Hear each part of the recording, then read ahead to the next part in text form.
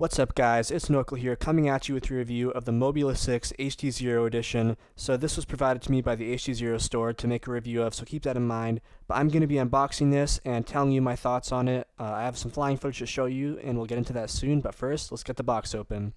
So here we can see, opening it up, that we have an adjustable spare camera mount, and that is also the canopy that'll protect the beautiful HDZero AIO5 that powers this whole setup. So here we can see that up close, and then taking a look at the whip itself, it has the Eco Edition camera, which is an analog hybrid. And just to show you what that looks like, I'm going to put up some footage right now. I brought it to a local car meet and flew it around. So before we get into the rest of the review, let's just check that out. I woke up in the morning to crack myself a beer, then went down to the kitchen to grab myself a beer.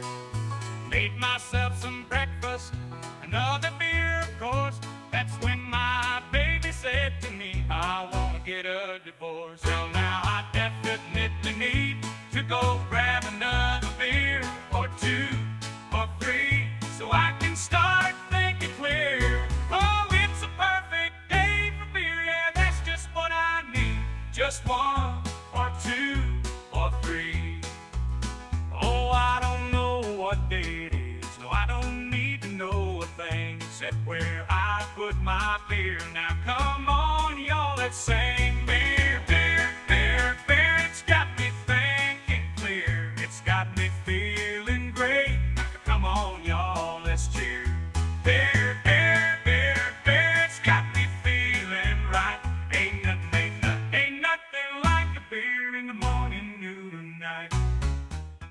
So getting back to the video now, we can see that the quality of the low light performance on the HDZero Eco camera is pretty good. I think it's good enough for whip racing for sure, and as a lightweight camera, it outperforms any analog system you could get. The DVR doesn't really represent well exactly how good the quality is, but in goggles you can tell the level of experience is much different.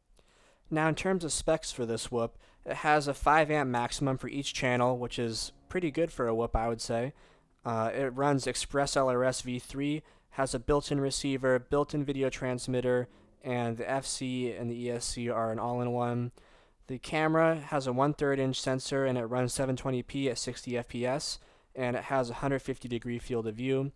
The F4 on this flight controller is a Crazy Bee F4, so that's what you'll flash when you're in the Betaflight configurator.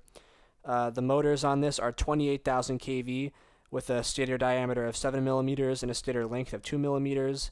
And the overall weight of this build is 19 grams, not including the battery. So here I'm going to show you the AIO5 itself. I had a spare. Here it is. So you can see the RX antenna is soldered on before you get it.